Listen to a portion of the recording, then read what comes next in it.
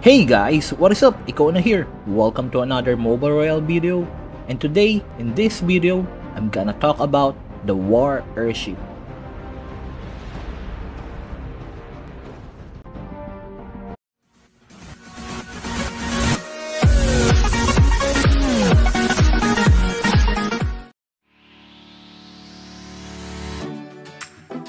Hey guys, so last March 13, 2019, Mobile Royale added a new feature in the game which includes the War Airship.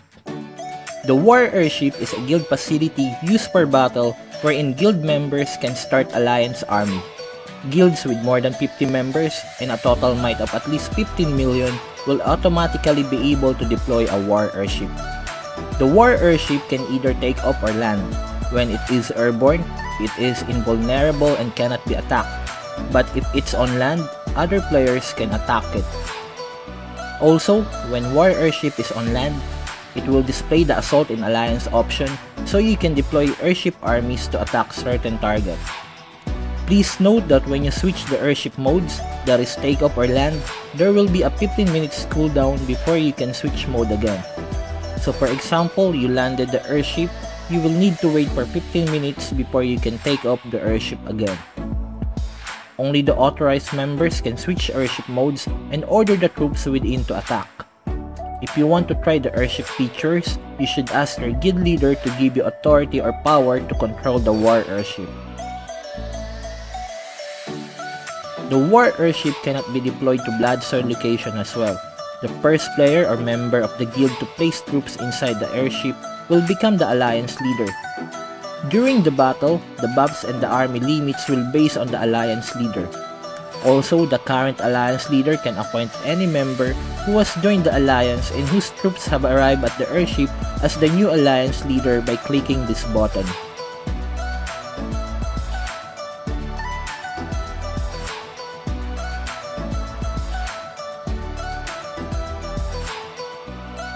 The authorized members and the alliance leader can disband the alliance at any time or send back an army that has taken part in the alliance.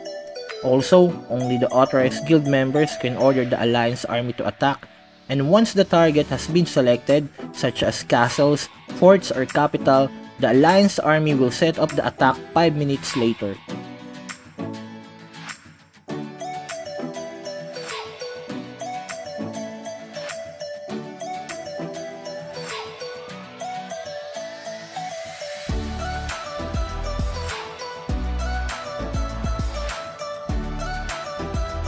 If you wish to change the target, the alliance has to be disbanded.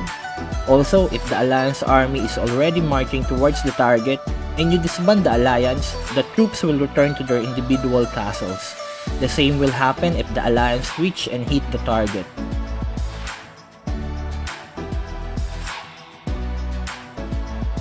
If you will launch an assault on a specific location, you will need Assault Scroll to do so.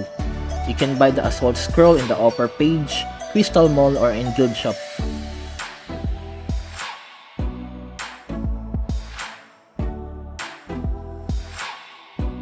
Also, the location where you can send your castle and do the assault is only limited to a certain square area. As you can see, there is a green color square that show up after clicking the assault button. The color green square indicates the area or perimeter allowed where you can send your castle and do the assault. If you try to select an area or spot beyond the perimeter or allowed area, a color red square will show up, which means you are not allowed to use the assault function on that area. Once you decided on which spot you want to do the assault, you can then click the check button, then your castle will be relocated on that spot you selected.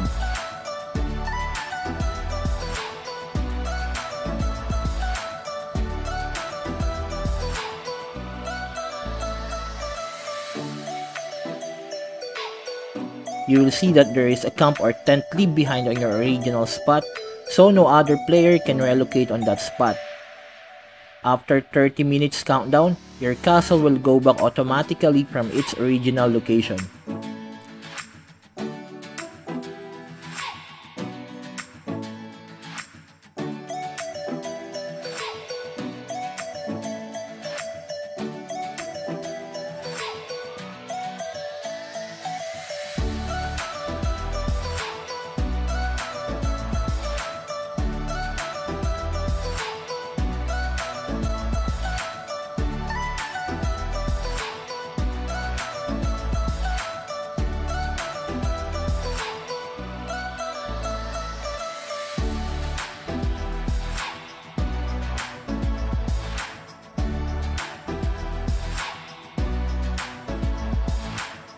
When the airship is on land, the airship can be attacked by other players, including the Alliance attacks.